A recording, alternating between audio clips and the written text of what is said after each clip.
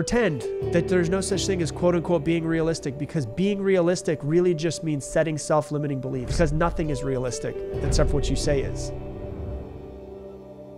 Today, we're going to be talking about the 9 categories that you want to go through as you're setting up your goals or your New Year's resolutions. And before we dive into it, I want to tell you this. I've coached thousands of people, tens of thousands of people in the past 14 years. And it's very common that people don't set up their goals correctly. And because of them not setting up their goals correctly, they don't accomplish their goals. And so I want to go through with you the ways that I've seen people not hit their goals very simply because they just don't set them up correctly and they don't get attached to their goals. So that's what we're going to go through today, is how to actually figure out what your goals are and then how to get yourself emotionally attached to them as well. So the first thing I want to say before we dive into it and before we actually go into the 9 different categories is this. The first thing that is the most important thing is when you are setting goals, you have to be extremely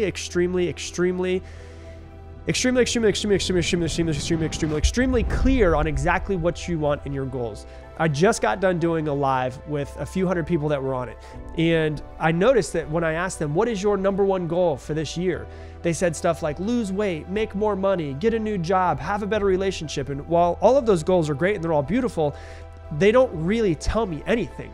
If I'm being honest, they're vague as shit is really what they are. They're super vague. Like if you want to lose more weight over this next year, if you lose 1 pound, you've hit your goal. But I'm assuming that if you want to lose weight, losing 1 pound is not the goal that you had. If you want to make more money, if you make $1 more, you've hit your goal. If you have a little bit better of a relationship, then you've had a better relationship. So all of those are extremely vague. What the important thing is as we're going through these 9 different categories, number 1, I would get a pen and paper out right now if I were you. And I would write down and pause me as much as you need to, and pause me as you're going through this, and take as much time as you need. This could, even though this might be 15 to 20 minutes, this could take you an hour to go through. And I recommend that you take an hour to go through all of this. So the first thing I want to say before we dive into them though, is be clear, because the more clear that you are, the more likely you are to hit it. So instead of saying, I want to lose 1 pound, or I want to lose more weight. Say I want to weigh 165 pounds. I want to be 10% body fat. And I want you to print out a picture of the person who has the perfect body that you want to have. Make sense? So get very clear. The more clear you are, the more likely you are to hit that target. So the first category that I want to go through with you, and I'm going to help you brainstorm, so you can pause me when you need to, or you can just continue to go through this with me playing, is this, your career. So the first thing we're going to dive into as far as your goals go is your career. So if we're looking for the next year, for 2021, what are your career goals for this next year? Do you want to, how much of a promotion do you want? Do you want a promotion? Do you want to become assistant vice president? Do you want to become president of the company? What is it that you want? Do you want to get a $10,000 promotion? Do you want to leave your position that you're currently in and start a new job? Do you want to start a side hustle? What is it that you want to, do you want to own your own business? Do you want to make enough money in your business, in your Shopify store, that you're actually able to leave the current position that you're in? What is it that you want? And let's say that is your example, that you do want to leave your job because you have a Shopify store. Okay, well then what I want you to do is I want you to figure out exactly how much money you need to be at monthly in your Shopify store in order to leave your job. So don't just say, oh, when I make more money, I'm going to leave. That's not enough. I want to know the exact dollar amount that you need to make before you say, okay, I'm done. I'm leaving here. That's what you need to get very clear on. So get very clear on exactly how much money it is that you need to make in order to leave. With the rest of your career, can you get very clear on every single bit of it that you want? So that's the first category we're going to go over. So if you need to pause me, if you need more time, go ahead and do it. Pause me, take as much time as you need, put on some good music, get a good cup of coffee, and just start writing down all of your career goals. Okay? Number 2, when we're going through different categories, is your financial goals. What are your financial goals for 2021? What do you want them to look like? How much money do you want to make? Don't just say, I want to make more money. Everybody always wants to make more money. How much money do you want to make? Exactly how much money do you want to make? The funny thing is, when you write down with a pen and paper exactly how much money you want to make, you're more likely to hit it because you've written it down. It's tangible, it's physical in this world. You can actually see it, you can taste it, you know that it's right there. So the second thing is financial. How much money do you want to make over this next year? Okay? How much money do you want to save over this next year? Why do you want to save that? Why is it important for you to save that? Because it's important to find out exactly what your goals are, but it's also very important to find out why you want to have those goals. So the second goals are financial. What are your financial goals? Go ahead and write them all down. Let's figure it out. Pause me if you need to. Number 3, Your relationships. Let's talk about your relationships. As we're going through it, first off, let's talk about your family. What do you want your family relationships to be like? Maybe you have kids. What do you want your relationship with your kids to be like? How do you want to show up as a better father? How do you want to show up as a better mother? Okay, let's talk about that. How do you want to show up as a better son, as a better daughter, brother, sister, aunt, uncle, niece, nephew? How do you want to show up in your family with the people that are closest to you? What would that look like to you? What's the most important? Write down all of your goals around exactly what it is that you want to create in your family and in your relationships.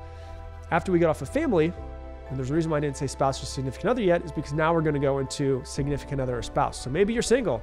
Maybe you want to get into a relationship. Okay. Why don't you tell me what that person looks like? What do they do? What are their hobbies like? If you're married, how do you want to be a better spouse? How do you want to show up? What would you need to do on a daily and weekly basis to be a better spouse this year than you were last year? Okay. Maybe you want to take them out. Every Friday is going to be date night.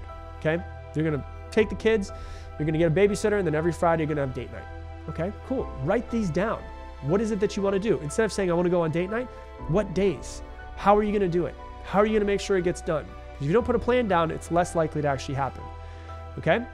So you have a boyfriend, girlfriend. Do you want to get engaged? Do you want to break up? What is it that you want? Like, what do you want your relationships to be over this next year? Maybe you are in a relationship that's shitty.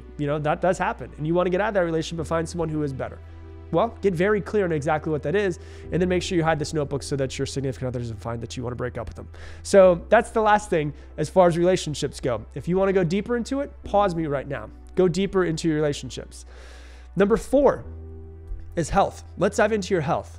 Do you want to gain muscle this year? Do you want to lose fat this year? How much exactly do you want to weigh? What do you want your body fat to be at? What do you want to look like? How do you want to feel? Okay, is there somebody who has a perfect body? Maybe what you do right now is you go on Instagram for the next 15 minutes and you just search and find the perfect male body that you want, the perfect female body that you want. You take a screenshot of that and you put it on the background of your phone so you see it every single day. You print it out, you put it in your closet, on the back of the door of the closet so that you see it every single day. And so you see that, so it gives you something to work towards. So when you look at yourself in the mirror, you're going, I'm getting closer, I'm getting a little bit closer. And you celebrate those wins when you get a little bit closer. So how much do you want to weigh? What do you want your body fat to be at? What do you want your muscle mass to be at? What's the body that you want? Maybe it's not anything around there. Maybe you want to eat healthier. Well, that's very vague. What exactly does that mean? What does eating healthier mean to you? Do you want to go vegan? Do you want to be pescatarian? Do you want to have less red meat? Do you want to eat more salads and less pizza, less greasy food, no more bacon, no more alcohol, no more sugar, no more dairy? What is it that you want to cut out? What is it that you actually want to create? What do you want your health to look like? How do you want to feel? Maybe you need more sleep. What does that look like? How much sleep do you want? What time do you want to wake up in the morning? What time do you want to go to bed? What would assist you in making better sleep? Right? So you see how you can be very vague and say, oh, I just want more sleep, or I want to have better sleep, or I want to wake up earlier, or you can get very clear and start to make a plan around these goals. So number 4 is health. What are your health goals for the next year? Number 5 is materialistic. Okay, what are your materialistic goals that you have for this year? And one thing that I want to cover, and I don't want to go too deep into it because it could be a whole other episode, is the whole mindset around money and the whole mindset, and I've had this mindset before, this is why I can talk about it, whole mindset of wanting more things is actually evil, or wanting more things is negative, right? Because when I was younger, I wanted a mansion and all of, house and Ferraris and Lamborghinis and all of those things. Then I got to the point where I was like, I don't really care about anything. And I thought to myself, if I want more, that's actually not a good thing. And the reason why is because I have enough. So then why would I want more?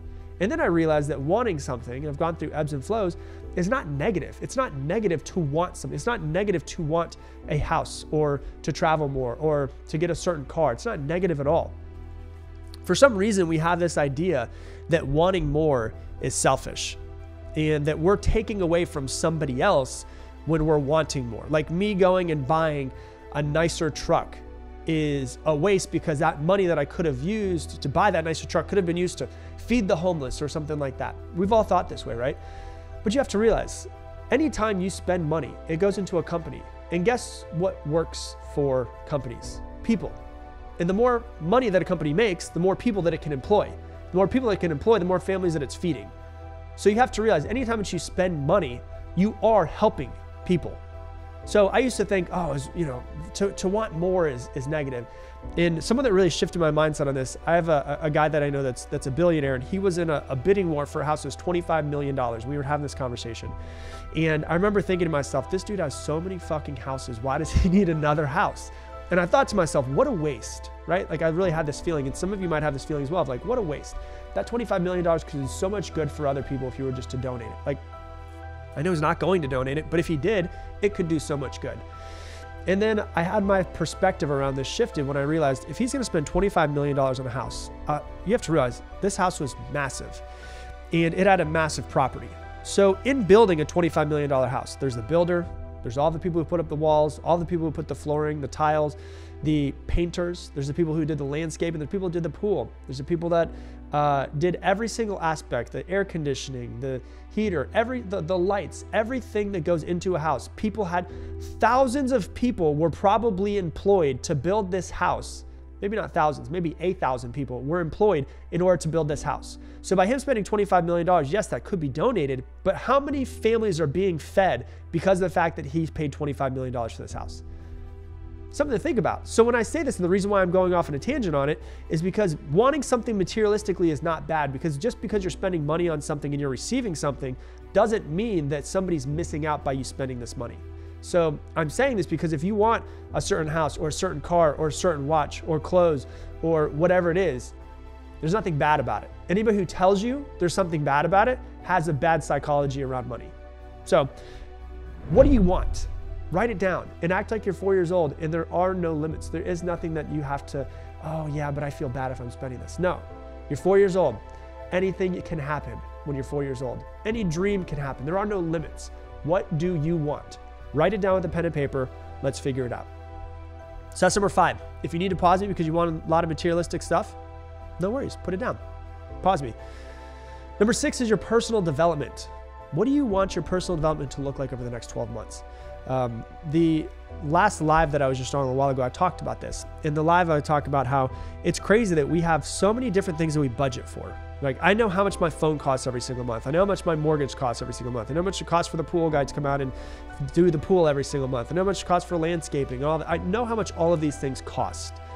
And I have a budget for all of those. And if I were to ask you how much is your phone every single month, you know. And if I were to ask you how much is your car and your car insurance and your house and all of that, your rent, all of those things, how much you spend on food, you know how much you spend on food. But if I were to ask you, what is your monthly budget on your own personal development? Nobody ever has an answer. And the reason why is because nobody ever thinks about this. But the best return on investment you'll ever have is by spending money on yourself. I've never spent money on myself and be like, that was a waste, right? So the one thing that I always say is right now with a pen and paper, I want you to jot down how much you're dedicating to spending on yourself every single month. How much are you going to spend on yourself every single month this year? Yourself, your personal development. I'm not talking about going and getting your hair done and that type of self-care. I'm talking about personal development. How much are you going to spend on yourself every single month? Write that number down. Hell, I'm gonna even actually challenge you. Send me an email right now and tell me that number. How much is it? How much are you gonna spend on yourself? Is it $100, 500, 200, 250, 1,000, 10,000? I don't know what it is for you, but how much you gonna spend on yourself? This could be books, this could be courses, this could be hiring a coach, this could be going to different places and seminars in order to improve. It could be getting licenses that you need to get, whatever it is. How much are you gonna spend into yourself? And send me an email. Do it right now, rob@robdial.com, and say, this is how much I'm going to spend in myself every single month. Make a budget. I'm serious about it. One of the things that people don't do is they don't take their spending on themselves seriously. So what does your personal development look like over this next year? Pause me if you need to. That's number 6. Number 7 is spiritual. What is your spirituality? How do you want to spiritually grow? For some of you, this could be religion. For some of you, this could not be religion at all. Just because it's spiritual doesn't mean it has to be religious. So maybe you do want to go to church. Maybe you want to go to the mosque, temple, whatever it is you want to go to. You want to go to it. Ashram. You want to go to this every single week. Maybe that's something that you want to do. Maybe you're not religious at all and you're like, you know what? I want to meditate for 15 minutes every single morning. Maybe you want to journal every single morning. That's part of your spiritual development. Maybe you just want to be able to sit in silence and not have your mind go crazy. What does your spiritual development look like over the next year? That's what I want you to figure out. I want you to dive into. Maybe you just want to feel more joy and peace. What does that look like? How would you experience more joy and peace? What's holding you back from that? Write it all down. Let's figure that out. So what does your spiritual development look like over the next year? Okay. Number 8 is your character. What do you want your character to be? How do you want to interact with people? Do you want to be more giving? Do you want to be more generous? Do you want to be happier, more peaceful, more joyous? What do you want it to look like throughout the course of this year? And the easiest way to think of this is if you were to die at the end of this year and people were standing up and they were giving your eulogy, what would you want them to say about you? What character traits? Oh, John, he always was this way. He was always so giving. He never was a person who judged anybody else. What do you want them to say about you? These are the character traits that you want to develop. So if you were to die December 31st, what is it that you want everybody to say about you at your funeral? That is number 8. Pause me if you need to. And number 9, the last one, which is always one of my favorites, is experiential. What do you want to experience over the next year? What about traveling? Where do you want to travel to? Do you want to travel somewhere? Pretend that, COVID doesn't exist. Let's say everything opens up. What do you want to travel to? Do you want to go to Hawaii? Do you want to go to Australia? Do you want to go to America? Do you want to go to New York? Do you want to go to Canada? Do you want to go to the UK, Europe, Italy, Amsterdam? Where do you want to go? Do you want to go to Africa? Do you want to go to Thailand? Do you want to go to Bali? Where do you want to go? Figure it out. Pretend that there's no such thing as quote unquote being realistic, because being realistic really just means setting self-limiting beliefs. That's self-limitations on yourself by quote unquote being realistic, because nothing is realistic except for what you say is. So why don't you just take those off and just do exactly what it is that you want to do? What do you want to experience? So you could travel to places. What else do you want to do? Do you want to go scuba diving? Do you want to get scuba certified? Do you want to go diving with sharks? Do you want to go skydiving? What experiences do you want? Do you want to do something fun with your spouse every single month? Like go and do, I don't know, a trip somewhere, even if it's just in the exact same state. You drive and take a trip somewhere. Maybe you start doing more of those, rooms where you have to break out of them and you do that. That's an experience. Maybe the movies you want to go to. What are the experiences that you want to have? Do you want to go to the beach, every single month this year? Take a trip down there? What is it that you want to do? What are your experiences that you want to have? And so my goal for you is to listen to these 9 things and to take 45 minutes of your time right now. Like, believe me, the next year of your life is going to happen. Hopefully we'll all be alive at the end of this year, right? There's a lot of people listening, so there's a chance there might be somebody who's not going to make it, but hopefully you're not one of those people that's going to die this year. Let's say that you make it to the end of this year. You have 45 minutes you could spend with yourself right now to plan out this year and figure out exactly what it is that you want. These are the 9 categories. I want you to put on some good music. I want you to find some coffee, find some tea, light a candle, go outside, go to the beach, do whatever the hell it is that you need to do in order to get into the right space.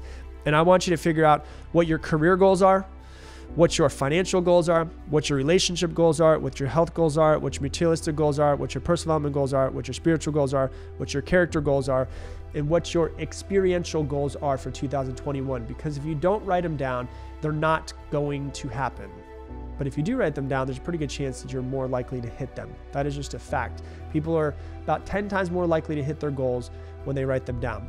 How can I say this? Well, here's the reason why. Because in the 70s, Harvard did a study and found out that only 2% of the people who were graduating with an MBA actually wrote their goals down. 10 years later, they followed up with those 2% of the people. They followed up with the 98% of people who didn't write their goals down. And those 2% of the people were 10 times more successful than the other 98% of the people who did not write their goals down. So you are more likely to be way more successful, hit your goals, and have the life that you want to if you just take a pen and paper and you write that shit down.